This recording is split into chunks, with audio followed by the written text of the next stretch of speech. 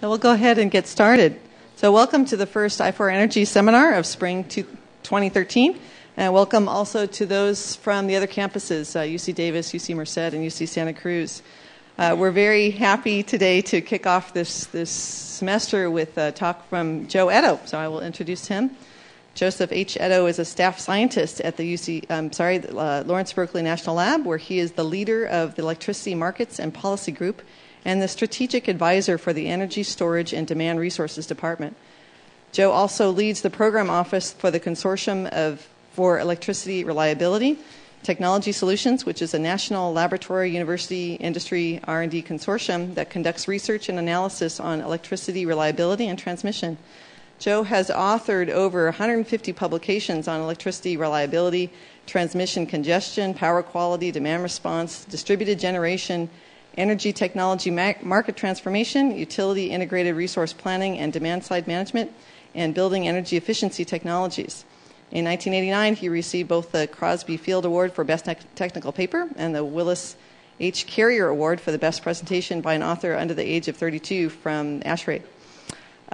Joe received an AB in Philosophy of Science and an MS in Energy and Resources from the University of California at Berkeley, so he's one of our own. He's a registered professional mechanical engineer in the state of California. And with that, please join me in welcoming Joe Edo.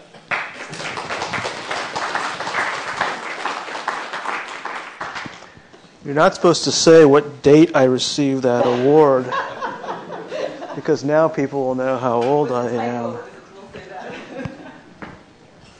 Well, thank you very much, Cerise, and thank you all. Thank you for having me be a part of the I4Energy series.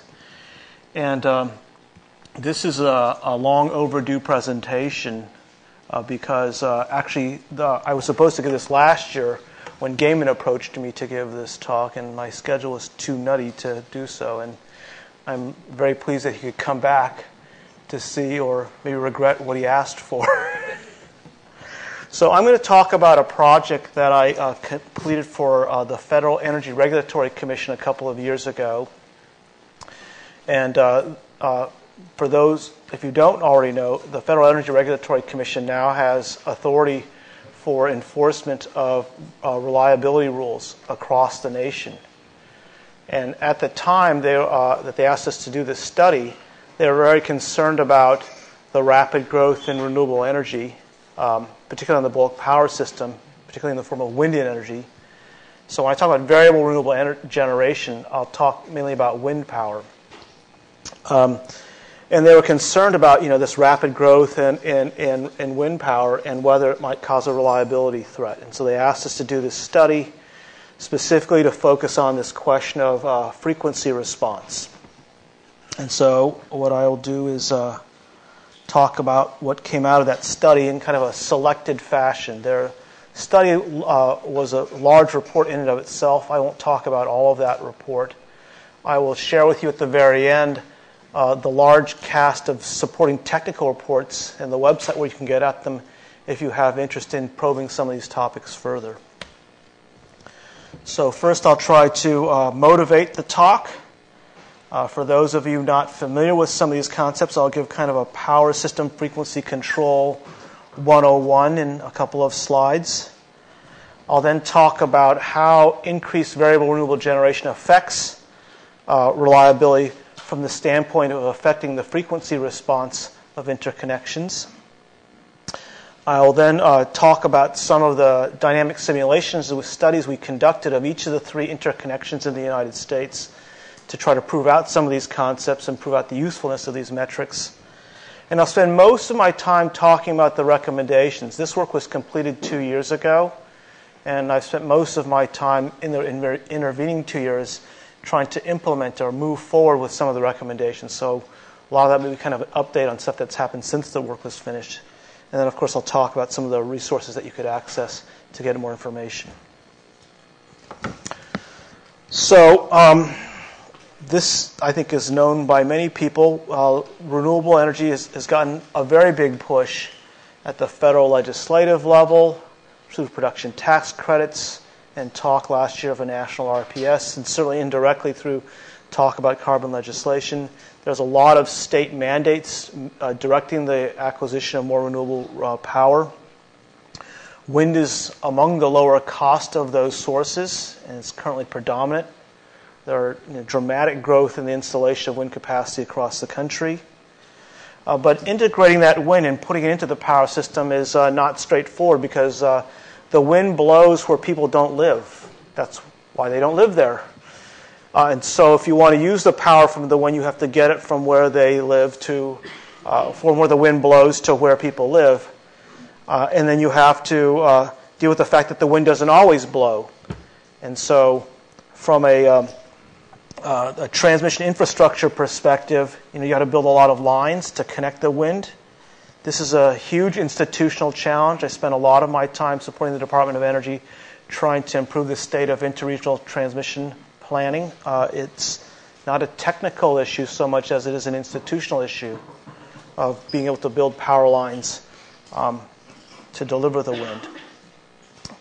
What I will focus on here is on operating the power system with lots of wind and dealing with the intermittency that wind poses, which is fundamentally different from all the other generation we have on the power system, which is controllable, which is dispatched to a particular set point or power operating point.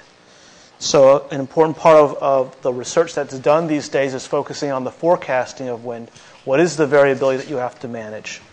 But really what it comes down to is you have an ensemble of units, some that are more controllable than others, and you have to sort of orchestrate the symphony to get them all to sing the same tune in order to meet load every second of the day. And that's really the focus of what I'm going to talk about, is how you manage that ensemble of players to deal with this one particular player that sort of doesn't march to its own drummer, but follows its own rules in terms of when it's going to give you the power that you have to then use to meet the loads. So this is going to be a little digression into power system frequency. The power system is an integrated synchronous machine. The motors that are running, the generators that are turning to produce the electricity, they're all spinning at 3,600 RPM. They're all at 60 hertz. And the frequency of the AC sine wave is a direct measure of the state of the system from the standpoint of the balance of the load, the electricity that's being withdrawn from the system, and the electricity that's being injected into the system. And so this analogy of using the water level in a container is very apt for exploiting power system frequency concepts. If the inflow on this left-hand side, is there a pointer that they give me here? C'est la vie. If the inflow is equal to the outflow, the frequency will be stable at 60 hertz. If the inflow exceeds the outflow, the frequency will rise. If the outflow exceeds the inflow, the frequency will lower. And that's a very simple mechanical. It's much more complicated than that, but that's the basic idea. In and out, or the reservoir changes levels. So there are two ranges of frequency operation that are concerned to the power system. During normal operations, the system frequency is maintained through very explicit control actions within a very tight, narrow range. If this were a class, I'd ask the question about why that's the case, and maybe we'll come back to that in the question and answer session. The concern that we have is that the power plants break and transmission lines break randomly. And in order to keep the lights on, you have to be able to sort of restore frequency very quickly. And so I'm going to be very focused on what happens when a large generator or a large transmission line is lost and frequency falls precipitously. And you have a series of control actions which try to restore the frequency. So the bounds of frequency are much wider. Frequency is going to fall much further. And there's some very extreme control actions that you're seeking to avoid operating. The first one being under-frequency load shedding, which means large blocks of customers, entire regions of California, are turned off in a last-ditch effort to try to restore the balance between generation and load. Or in the extreme, when that fails, the generators take themselves off to avoid mechanically damaging the turbines themselves. And the philosophy there is it's better to be able to restart after the blackout than to destroy the machine trying to prevent the blackout. And so what I'm going to be very much focused on here is these contingency situations where something bad has happened and you need to sort of restore frequency quickly in order to keep the lights on. And the frequency response, more broadly speaking, refers to that process. And it's different both in the amount of frequency that you have to operate over and in the time scale that you have to exert those actions than normal frequency control, which is a minute-by-minute type of balancing activity that goes on continuously. And I'll explain those in the next slide here. This is the anatomy of a frequency response event. In the top, I'm going to show frequency's evolution over time. On the bottom, I'm going to show the different control actions which stem and restore frequency over time. And there's two different time scales. The first 30 seconds, which is the critical time in which frequency must be arrested or blackouts ensue.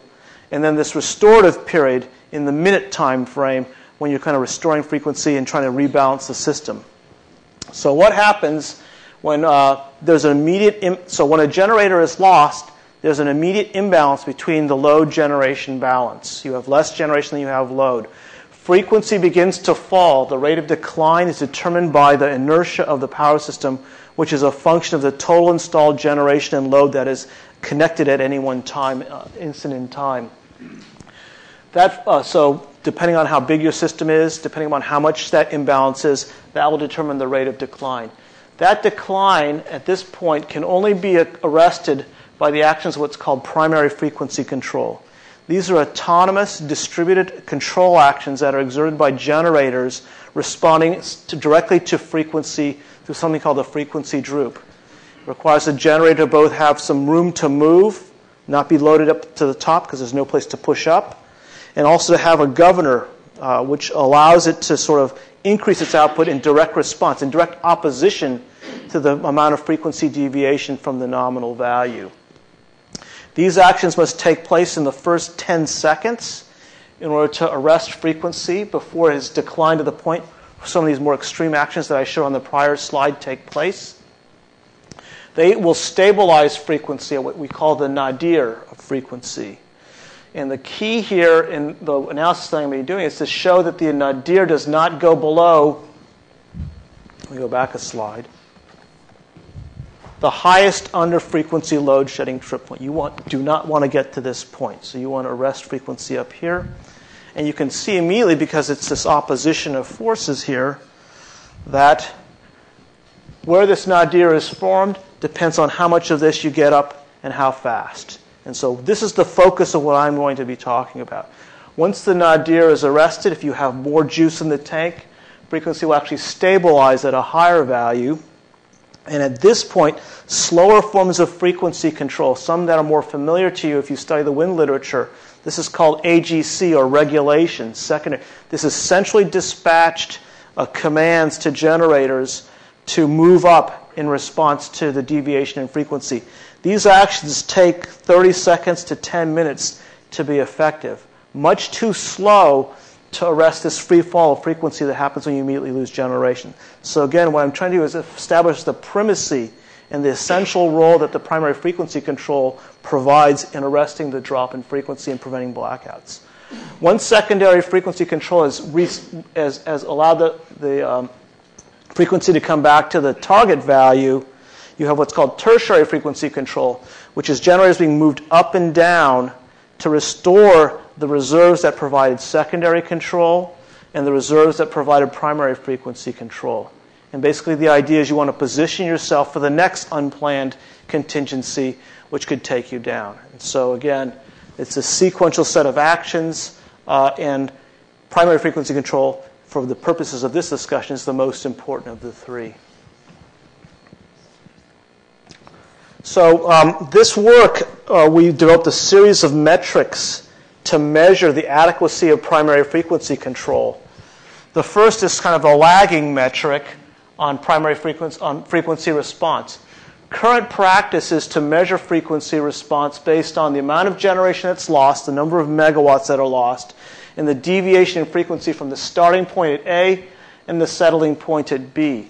The reason for that definition, and this is you'll see immediately, this is kind of a second best measure, because what I'm really worried about is whether this point is going to cause under-frequency load shedding, is because the traditional methods for monitoring the power system take a snapshot of the system only 4 to 10 seconds. So you can't even observe this with the current generation of monitoring technologies. That's changing. We can talk about that later.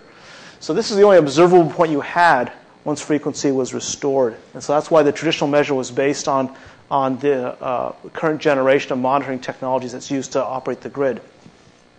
In our report, we proposed using a new metric based on nadir. This is what you're worried about. That's what you should be measuring. With the new generation of synchrophasor measurement technologies, we should be able to measure this more accurately in the future. The second set of metrics that we defined were the amount of primary frequency response that's provided by these sources of primary frequency control. And what you can see is it's a time-varying metric about how much power is being injected at each time step. And so you can see, in order to arrest frequency, depending upon how fast frequency is falling, a function of the system inertia and the amount of power imbalance, that will dictate directly how much primary frequency control you might need to arrest frequency at any given point. And so in this report, we outline a method for establishing the adequacy of primary frequency control.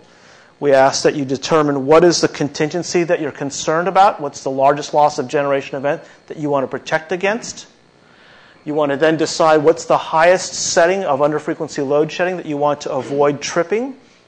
And you want to determine how much margin you want to have between that highest shed point and the frequency nadir that you're going to establish. And that will define explicitly and directly your requirements for primary frequency control, both how fast you need to deliver it and how much you need to deliver. And that's the methodological contribution of this report, is to outline that process. So now what I want to do is talk about how variable renewable generation affects frequency response. The first phenomena, which was something that people were very concerned about initially, was that it will change the inertia of the power system. It'll change the rate at which frequency falls. And the reason for that is that all modern wind turbines are electrically coupled to the power system through essentially a power electronic interface. That power electronic interface effectively decouples the inertia that the wind turbine has through its spinning blades and contributing to the inertia of the power system. So it's basically a zero inertia contribution. And so if you have a lot of wind, it's displacing the generation that would otherwise be serving that load. And so you're basically withdrawing a certain amount of inertia that would have been provided had rotating generators, conventional generators, been providing, meeting that load. And so you're concerned about loss of inertia, which would mean that this free fall would happen even faster. And so you would need even more of this. We find that to be a minor effect at the levels of wind that we've been studying. You can envision a system which has, extreme amounts of wind power or inertialess sources, in which this will become a bigger problem. But certainly this wasn't going to be an issue what we saw. What we were more concerned about is the second effect, which is, again, the wind is displacing generation that otherwise would have served load. And all the wind turbines and the incentives that are given to wind turbine operators is to run at max output. That means you have no place to go if you have one of these kind of frequency events. In addition, most wind turbines don't have governor control, that they can have that. So what you might have is a situation where the introduction of a lot of wind would displace the conventional generators that had a governor, that had headroom, whom you might have otherwise been relying on to provide you with this primary frequency control. You might have lost some of what you were hoping was there. This is an effect that we studied very, very explicitly in our simulation studies. Another effect, which I think we've brought to the fore through the work that we've done for the first time, is that by displacing this generation and by replacing with wind, it's not necessarily a one-for-one substitution because, again, the wind's blowing where the people are not, and the generators are not necessarily where the people are. And so to deliver the primary frequency control, you have to rely on the existing network of the transmission system. So you have to do actually a transmission system analysis to determine whether you can deliver the primary frequency control. You might have enough primary frequency control, but if it's in the wrong place, you're going to pop one of these transmission lines trying to deliver it very quickly. So there's a deliverability analysis in addition to an adequacy analysis that has to be conducted. The final effect that we examined, which I think was very, very underappreciated prior to our writing this report, is that in normal operations, in order to keep frequency here, you're relying on slower forms of frequency control. You're relying on these secondary frequency control actions. Okay, and so if you've studied these wind integration studies, they talk about how much more regulation do you need, how much more load following do you need. To the extent that you have under-forecast your requirements for those regulation requirements, to the extent that frequency deviates more than your secondary frequency control can correct for, you begin dipping into these primary control resources automatically because the inadequacies in secondary control are manifest in deviations in frequency. If these deviations in frequency are greater than the secondary resources can handle, then the primary frequency control resources are going to start getting activated to respond and try to restore frequency. And the concern is here that if you've under-forecast these secondary frequency control requirements, that you may have nothing, and you start predating, you start eating into your primary frequency control reserves, you may not have enough primary frequency control left for when the really bad event happens, which is a sudden loss of generation. And so you've used up this precious resource, which is the only way that you're going to get out of these very extreme situations. The other thing our study clarified is that many people were very concerned about the rapid ramping of wind. And what we try to show in our study is, that is a very important operational consideration, but it is not the same kind of a frequency response event as a sudden loss of generation or a large transmission line. The loss of a generator or a transmission line, that's in a second. That's in an instant. These ramping events take minutes or hours to evolve.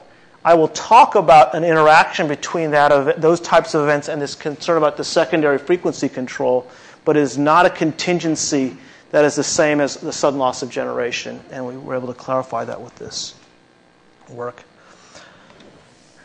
Oh, this is a funny picture. I didn't think this was in here. This was the picture I was supposed to put in here. So what I'm going to now talk about is the simulation studies that we did to try and demonstrate some of these concepts. In these simulation studies, we will talk about both the effect of more wind in changing system inertia, and we'll talk about the effect of wind in potentially displacing primary frequency control reserves. We will not talk so much about this effect, and I'll give you an example of how this effect happens that can't be studied with the kinds of simulation tools that we used. So what we did is we got the system models that are used by each of the interconnections to do these kinds of planning studies, and we ran them through a number of worst-case scenarios. So the worst-case scenario for this displacement of primary frequency control is typically at night. So what nighttime means is that the system load is very low, and in most of the U.S., that means when the wind is at its maximum. So that means you have very little bit left for the conventional generation to serve. And that's the same conventional generation that you have to rely on for primary frequency control. So the concern is under these very low load conditions, high wind conditions, do you have enough reserve left with this remaining set of generation to arrest frequency in your worst contingency? So it's again, these guys in the power system, they're like kind of like they like to worry. So like, what's the worst thing that could happen to me? So you come up with these kind of worst case scenarios, and if you can show you can survive, then you feel a lot better about kind of running the power system. In fact, the rules are all set up around assuming the worst and demonstrating that you're going to be able to do it. So we got these system models from these different entities. The acronyms at the end are the specific dynamic simulation modeling tools that these simulations are set up to run in. These are the exact same things that the planners use. Now, there's something that I want to say about this, which is it was very important for us to use the same tools the planners use to do this demonstration, because the idea was to show them that they can do this stuff themselves and not to look at a reduced form system or a simplified system. The limitation of doing this is that these are very detailed models that require you to specify the operating characteristics of every generator and every transmission line. And so we were limited in the amount of wind levels we could study to what was already in those models. Because what we didn't want to do was say, study a 50% wind scenario, which would require us to both hypothesize where that wind generation would be located, and then even more controversially, hypothesize whose transmission line would be built to bring that generation to load. There's tremendous, as I discussed in my earlier slide, this transmission planning question is a very political question right now, and we didn't want to become mired in the politics of transmission planning to demonstrate what is essentially an operational issue for the operation of a power system with a large amount of wind. So that limited the amount of wind that we could study to the levels that were already assumed in these models. So let's talk what we found. So this is a simulation finding from the West in which we made two assumptions. We studied both a high reserve and a low reserve case. The high reserve case refers to a situation where at night, your load is low, and the rules of the Western interconnection require you to have a minimum amount of reserves online at all times. And so that's what the low reserve case is. The fact is, because power plants don't turn on and off so easily, many power plants are just sort of kept online but run at low load at night. So they actually have lots of reserves. So we have a high reserve case as well. And these are the brackets around them. And then we run the cases for different amounts of wind being turned on at different times. And so this is for the sudden loss of what the Western interconnection considers their worst contingency, which is the loss of 2 big nuclear power plants at Palo Verde at the same time, which is about 2,800 megawatts. And so what this simulation result shows you is that even under these low reserve cases, I forgot one thing. In the West, the highest trip point for under-frequency load shedding is 59.5. So if you can stay above 59.5, it's all good. And so that's what we show. Under any of these levels of wind, under these very bad conditions of low reserves. So that's a good story. The West is going to be okay with those levels of wind and these amounts of reserves. And that translates to about 3% of the interconnection's electricity requirements in 2012. This is a little more complicated. This is the high reserve case for the West. This is the low reserve case for the West. These are the plots of how much primary frequency control is being exerted by the governors in both cases. I didn't have them separate for each case. This is under the low reserve case, and this is under the high reserve case. And what this shows you, there's a couple of things I want to point out here. One, the rate of frequency decline is about the same under either of these cases. And what that means is that this changing amount of wind in terms of displacing system inertia is not that big a deal, at least over the ranges of wind that we looked at. What they emphasize, however, is that this is under the high reserve case, so that leads to this result. These pink ones are the low reserve case, which leads to this result. And I'm sorry that they're basically the identical slide. This is demonstrating it's how much primary frequency control you exert determines where you're going to arrest frequency. You exert more of primary frequency control, frequency is arrested at a higher place. And also, when you have high reserves, you have higher system inertia. So the slope is a little bit flatter. Under the low reserves case, less generation is online. The slope is a little bit steeper. You have less reserves. The nadir is formed later and at a lower point. So what these slides are attempting to illustrate is that this primary frequency control, that's the story. You got enough primary frequency control, it's going to be all good. You don't have enough, going to be a problem. This is the basic story of the entire study. Here's what happened in Texas. Texas is really interesting, and for those of you who are fans of demand response, you're going to really love this one, because Texas gets half of their primary frequency control from demand. They have under-frequency relays on loads that participate in their ancillary services market. Texas actually has rules that limit the interconnections purchase of these reserves to about half the requirement. Because load basically bids zero price, they always get selected.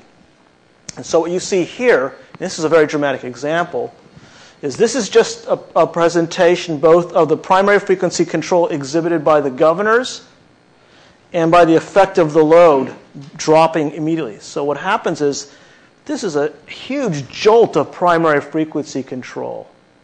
And it's really been instrumental in Texas. And think about Texas. Texas is, like 1/10 the size of the Eastern Interconnection. It's less than 1/3 the size of the Western Interconnection. So it's a small system, comparatively speaking. So the same amount of loss of load, 2 big power plants, that's on a percentage basis a bigger portion of that interconnection. Because the size is so much smaller, the inertia is so much lower. So when you look at these frequency plots in Texas, it's really steep. And you can see that this load effect is an important reason why they're able to keep the lights on in Texas, because it's a very rapid injection of primary frequency control to stem the very fast falling decline in frequency that results when you lose a big generator. So this is good news for the fans of demand response. Demand response can be as good or better than governors in some cases. This is a less happy story, and this is a source of work I'm doing now. When we use the Eastern Interconnection model, and we try to replicate a known event, we got the red line. It said frequency would be arrested here, and this is what happened. We had synchrophasor measurement devices in the field when that big event happened. It was actually a historic event. This is what they told us. This is the recorded of. So we couldn't reproduce reality with the Eastern Interconnection model. And a lot of my work in the last 2 years has been to work with the Eastern Interconnection entities to try to fix their models so they can do these studies with more confidence in being able to reproduce what they've actually seen. So now I'm turning on to my recommendations. One of the studies that we did was to look at the frequency response. Remember that metric that I told you about, the kind of current metric? It's in megawatts per tenth of a hertz.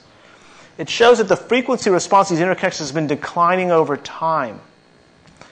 And so the concern that's led to a lot of work in the industry is to sort of understand the causes of that. It's sort of what has led to this behavior. The models think you're going to do this. The observation is this is what actually happens.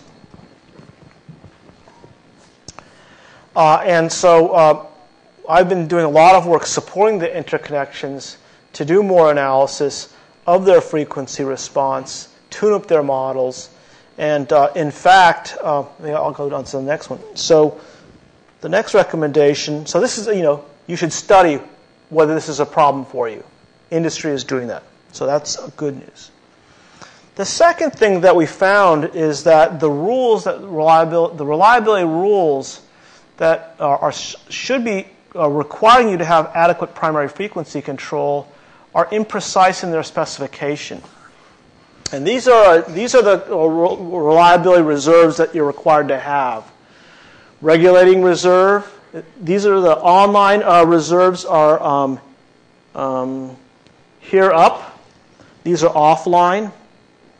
These are ones that must be able to respond in 10 minutes or less. These are what are called spinning reserve and non-spinning reserve. Non-spinning reserve is offline. Spinning reserve is online. And you have rules about how much spinning reserve you must have. And you have rules about how much operating reserve you must have, which is this. And you have general principles about how much contingency reserve you have. But none of the rules actually say how much primary frequency control you need to have. And primary frequency control is going to be provided by any online resource that has headroom and that has an operating governor. So you can have other online reserves, other reserves that are online that you're drawing from, or you could have the ones you called the spinning that you're drawing from. But interestingly, you can have spinning reserve online that doesn't have governors, that doesn't provide this response, and that's actually allowed under the rules. So one of the things that's happened since this report is NERC last December balloted a frequency response standard that will require adequate frequency response from all the interconnections. And so my colleagues and I have been doing a lot of work to do the technical analysis of these kinds of things to try to help them establish where that standard should be set. NERC has voted on that in December. It will go to their Board of Trustees this week. If the Board of Trustees votes it out, it will go to FERC for ratification and to a public comment process. And if FERC ratifies it in the spring, then we'll go into a field trial demonstrating that this reserve can actually be implemented and measured and compliance can be demonstrated, and we'll be supporting that activity as well. So those are two very good things that have come from this study in terms of trying to bring up the awareness of frequency response as a concern for reliability, and to sort of look very closely at the rules that currently govern the provision of frequency response to try to get them fixed. Now that there will be requirements for frequency response, those of you who are fans of markets, you could envision frequency response products being procured competitively. And that will provide value to those who are providing them now and to those who seek to provide them with innovative technologies in the future. So that's the third recommendation, which is you should expand the capabilities. And so one of the easiest things to do is to look at the existing fleet of generation. It turns out one of the things we do is we surveyed all the generators in North America for NERC to find out, do they think they have a governor? Is it operating? How is it operating? And you find out, all generators, first of all, have a governor. But in many cases, they're just turned off. And for many cases, they're turned off for reasons that no one can actually explain. One of the people we work with does generator certification. He goes to these plants to demonstrate that they can perform according to the NERC rules. And he goes, how come the governor is turned off? And the operator says, I don't know what that was. And so they push the button and the governor's turned back on. So, a lot of this is not through some willful malice on the part of the generator. Some of it's just an educational question. There is a very important issue, though, which is that generators are often under contracts to put out a certain megawatt output. And so you can have a secondary control loop, which after the primary frequency control is exerted, says, oh, you've deviated from your set point, go back to the set point, i.e. take away the primary frequency control you were contributing to help keep the lights on, because you've got to meet this contractual obligation to have constant output. So that's a bad thing, and so we're working on rules to try to address that as well. The other part of this is to expand the capability of demand response. You see in Texas that half of their primary frequency control comes from demand response. And I work with a lot of folks at a lot of the labs and universities who are showing that you can do these from all kinds of end-use appliances. Anything that's capable of sensing frequency, and as Alex will tell you, can sense it right at your plug. So there's no reason why you can't do it in your own home. You could also expand the capabilities of the renewable generation itself. There's no reason, and in fact, all modern wind turbines have the option to have governor type of controls installed on them. You've got to address the financial disincentive, however, which is having frequency control on a wind turbine means feathering back the output from full output. That means foregoing revenue. So unless you can compensate, no one's going to give you this stuff for free. So you got to figure out how much you need. You got to put a value on it. Then you got to sort of go out and try to get it. And then finally, there's a lot of advanced technology that could provide this kind of service as well.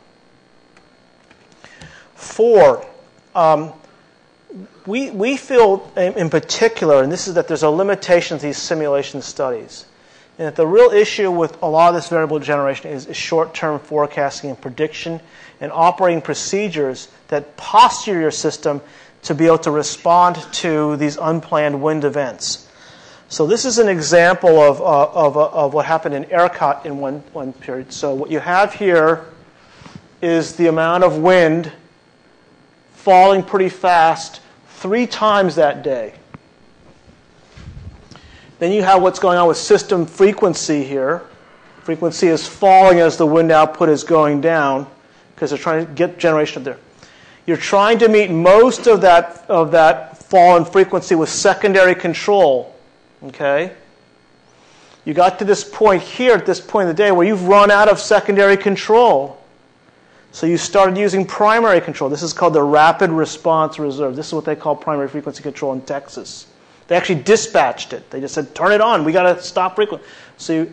Now, what I'm not showing is that they're bringing up other generators that are also contributing to this. And that restored the frequency. So you're okay, fine, middle of the day. And so secondary goes back down. You can dispatch, this is the tertiary stuff that's coming back on, so you can bring these guys back down into this even point. You had another wind ramp event here. It looks like you were fine. You didn't even use the secondary. You had enough other resources online that you could generate the power. Then you had a third one, again, here. And again, you had to dip into this primary frequency. So this is that fourth effect that I was trying to describe to you earlier. And this is a real-life demonstration of this concern about if you don't have enough other stuff, you're going to start eating into the primary frequency control. And that's why it's a very important concern to have adequate tools to predict these kinds of wind ramps so you can have enough secondary frequency control or load following so you can always keep this reserve of primary frequency control available when these bad, if you had a loss of generation event at that time. And that requires better operating tools, better training, better forecasts, etc. Fifth recommendation is that these are plots of the frequency response of all the interconnections. This one is the east. It's not for this, obviously different events. This is the west. This is Texas. And here you can see how fast frequency falls in Texas compared to the east, which is so much bigger.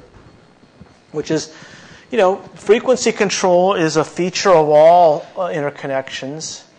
And as the composition of the fleet changes, it's appropriate to begin examining whether you have enough frequency response. And so I'll give another example. When this study was written, there was a lot of interest in more nuclear power. Nuclear power is typically dispatched full out, and by agreements with the NRC, it does not provide frequency control. So here's another source that's on the system that's not contributing frequency control or frequency response for that matter, potentially displacing the other sources that you are relying on. Same kinds of procedures can be used to study that, same techniques, same methodology. And that's the kind of proactive approach that we advocate and which I think is starting to take hold in a number of the interconnections. There have been a number of studies done of frequency response of the interconnections, of individual entities within the interconnections, inspired by the work that we did for FERC. So that's kind of where I'm going to end. I'm going to just sort of tell you what's in these reports because this is where the really, really interesting stuff is. This first paper was written by the person, these models here, these dynamic simulation models, PSLF, PSSE. Mr. Underhill wrote those models for GE twice and for Siemens PTI once. And he wrote a primer on power and frequency control concepts that is just a wonderful, wonderful textbook if you want to learn more about these control concepts. I'm trying to get him to turn it into a book. The second one is work that my colleagues did using tools that my consortium has developed and that are used by NERC to monitor frequency in the interconnections to actually do the analysis that led to these results here. The third paper is written by the fellow who is the author of the control performance standards that are used by NERC to determine how much frequency control each interconnection, each balancing authority must have. If you know the NERC operating procedures or operating rules now, these standards are called the Control Performance Standard 1 and Control Performance Standard 2, CPS 1, CPS 2, as well as the Disturbance Control Standard. He was involved in the original committees that developed those. And he basically talks about, in the old days, everybody had a governor, everybody had it enabled. We never had to worry about frequency response. As a result of restructuring, we've had to worry about it because no one wants to provide anything for free anymore. And in fact, because our rules, we assumed everybody had it, we never had to write a standard about frequency response because we always assumed that we would have enough. Now we need to be more explicit. He was very involved in the drafting of this new rule that has just been voted out. This fourth piece are the actual simulation studies that we conducted that I showed you some examples from. And the fourth one, the last one, is a very interesting paper by my colleague up at the lab. She's a statistical physicist who did sort of a bottom-up analysis of the variability of wind and load. And what she showed is that wind power variations in wind power follow a power law rather than a Gaussian law in terms of the distribution. And all the studies that have been done to date about operating under lots of wind have assumed a Gaussian distribution, which means that they have under-forecast extreme events, which are exactly the events that we're concerned about for these power control situations. She's going to continue that work, and we're in the process of talking with a lot of system operators about trying to incorporate her work into their short-term load forecasting activities. These are all downloadable in the public domain. I encourage you to go to them. And with that, I will conclude and take some questions.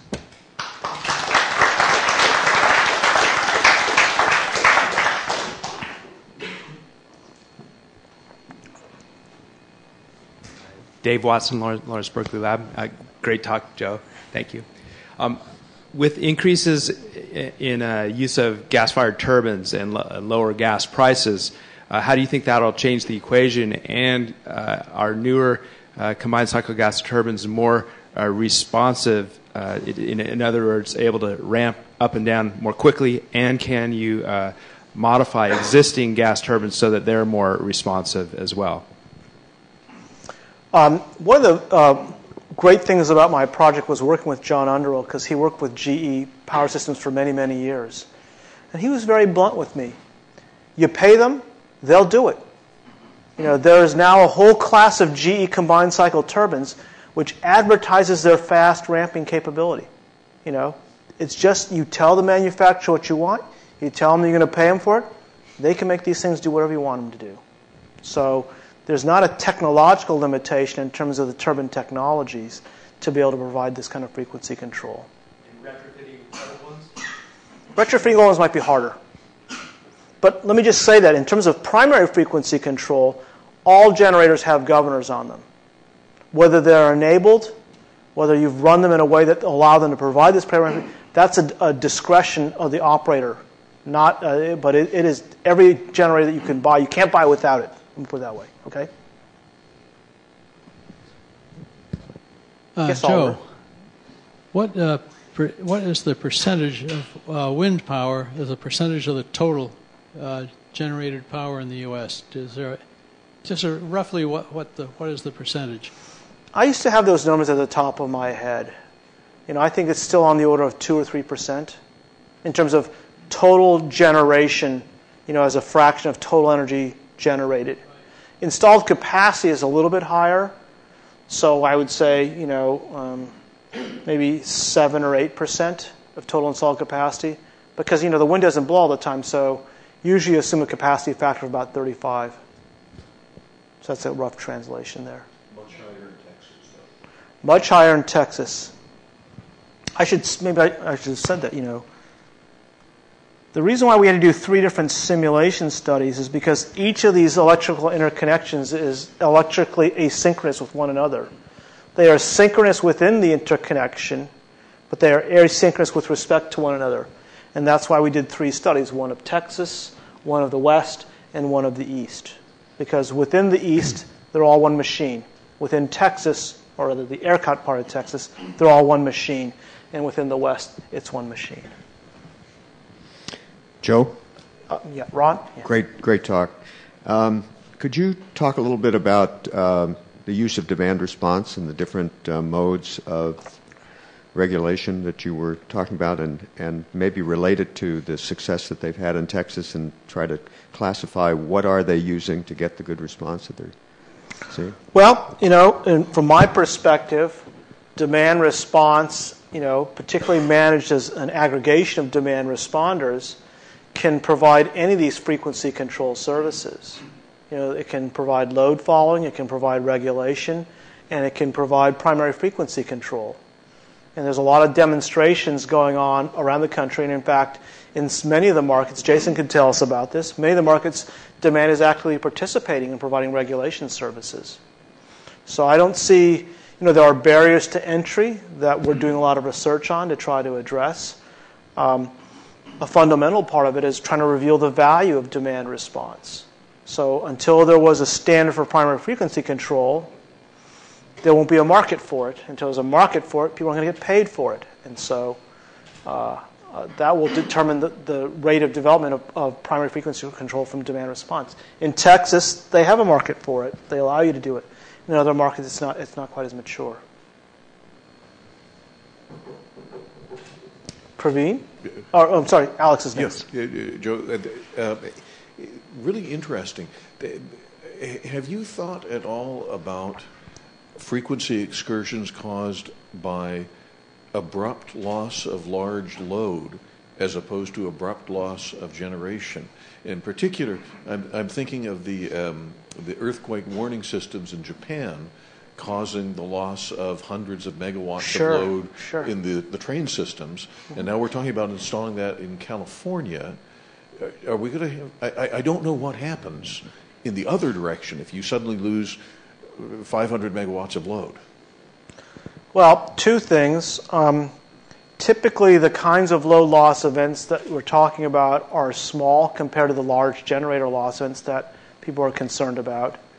And from what I've seen, the loss of generation is much more frequent and a much more routine occurrence. And that's why they already have these spinning reserve rules.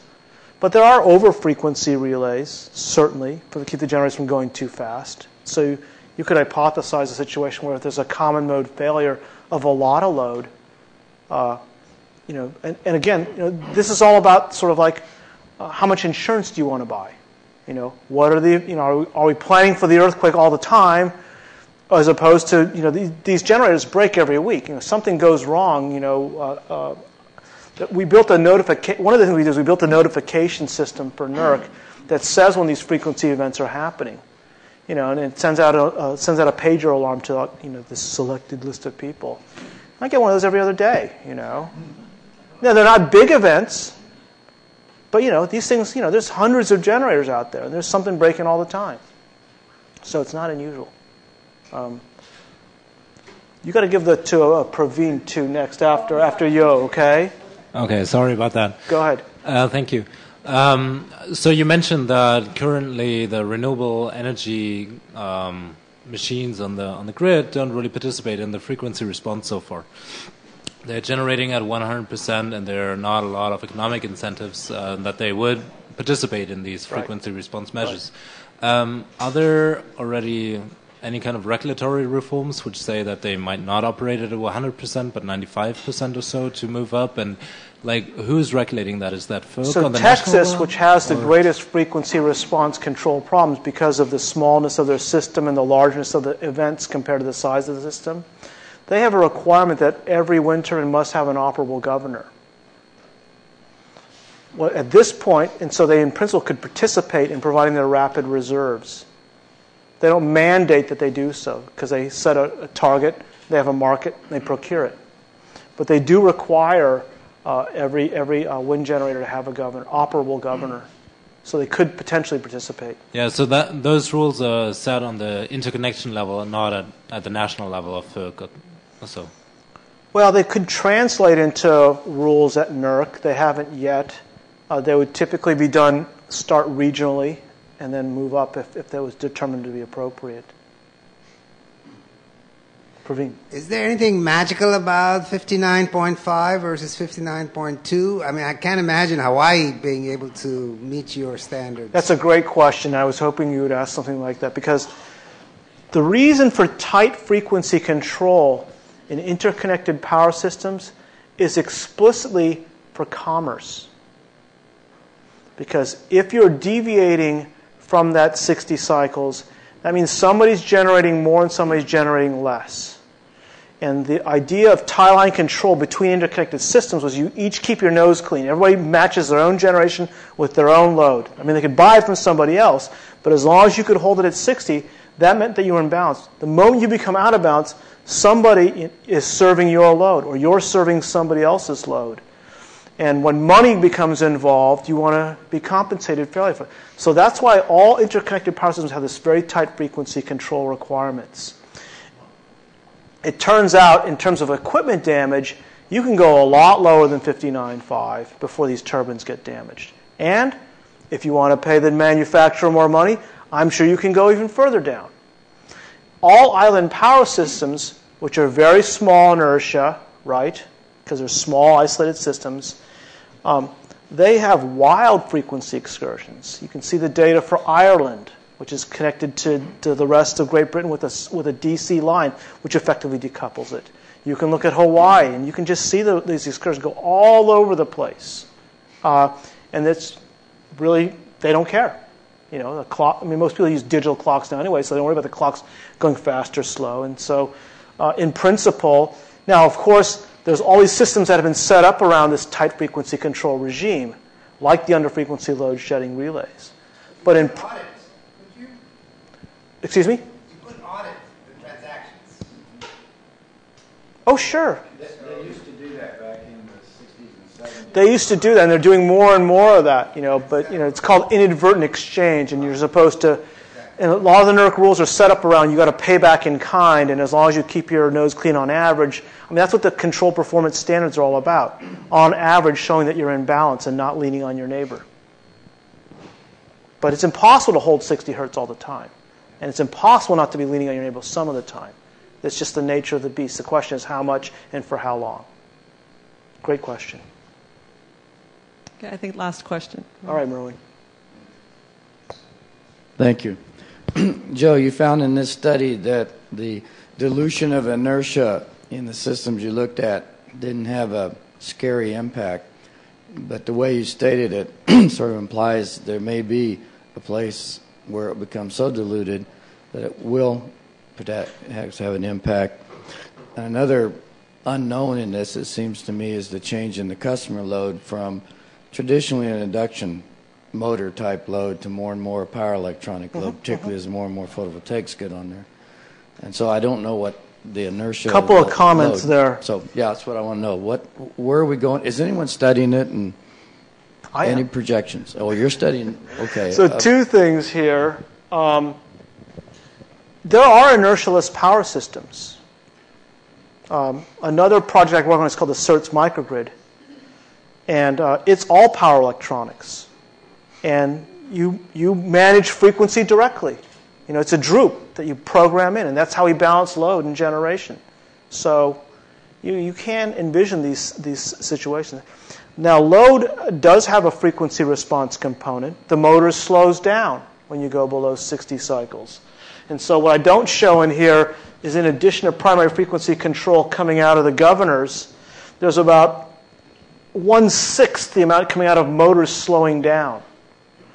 But if you have a motor that has a variable frequency drive on it, you could actually see the reverse effect. Some of those motors are designed for constant speed, so they're going to take more power when you want them to be actually slowing down. So there is a different interaction with new types of load, particularly those with power electronics.